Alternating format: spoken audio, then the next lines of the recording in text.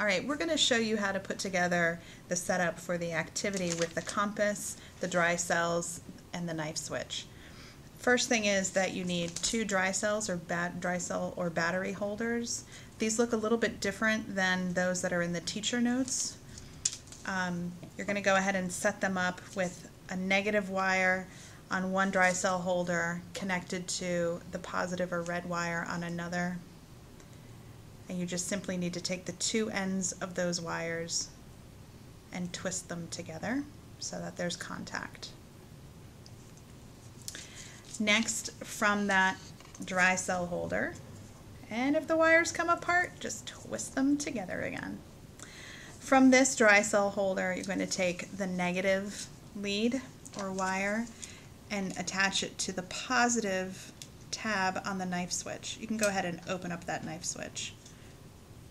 You want to bend the stripped end of the wire and attach it to the exposed screw on the bottom of the knife switch. You may need to bend the wire a little bit more. And then screw that down to make a firm contact.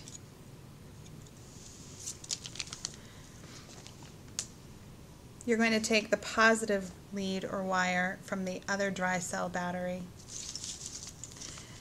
and you're going to connect it to a very long stripped wire.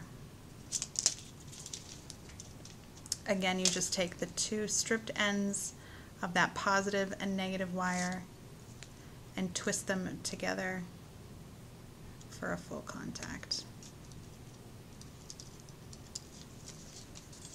Students then need a compass, and you're going to wrap the long unattached wire around the compass parallel to the direction of the needle.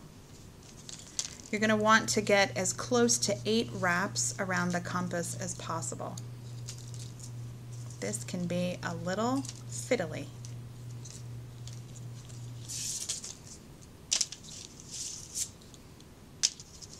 And you just want to wrap on either side of the ring at the top if the compass you have has a ring at the top.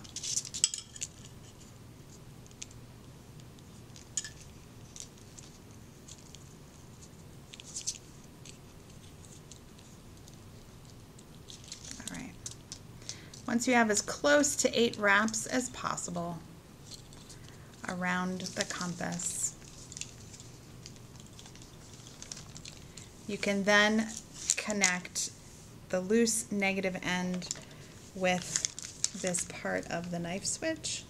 Again, just bending the exposed part of the wire, wrapping it around the screw,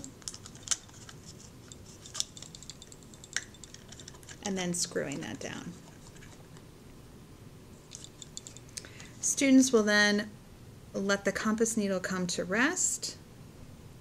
They'll note the position of the compass needle, and then they'll close the circuit by closing the knife switch, and they'll observe how that affects the compass needle position.